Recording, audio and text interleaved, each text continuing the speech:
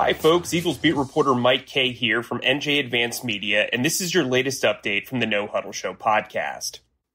The Eagles released an injury report on Monday, and the group of sideline contributors is notable. Defensive tackle Javon Hargrave is expected to miss multiple weeks due to a pec strain. Hargrave was the Eagles' biggest free agent addition in March. With Hargrave out of the lineup, the Eagles will use Malik Jackson and Hassan Ridgeway opposite Fletcher Cox in practice.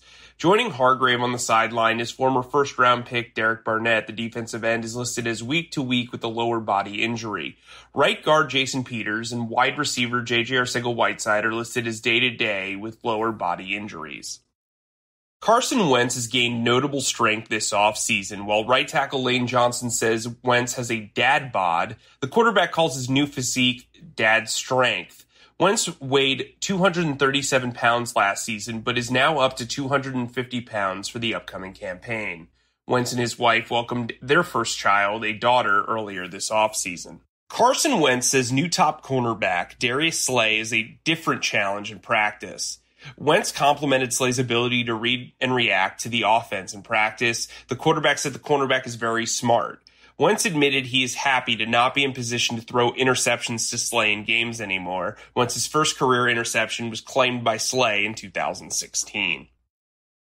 New Eagles safety Will Parks is playing everywhere in the secondary this offseason. Parks, a Philly native, can play nickel cornerback in both safety spots. During Monday's practice, Parks lined up at all three positions. He is sharing the field with fellow safeties Jalen Mills and Rodney McLeod. The Eagles now only have three quarterbacks in training camp. The team waived quarterback Kyle Lauletta on Monday. Lauletta's departure will allow for more reps for rookie Jalen Hurts, the team's second-round pick. While Nate Sudfeld is Carson Wentz's current backup, Hurts and the veteran split nearly equal reps on Monday in practice. For all the latest Eagles news, turn to the sports section of NJ.com and download the No Huddle Show podcast wherever podcasts are available.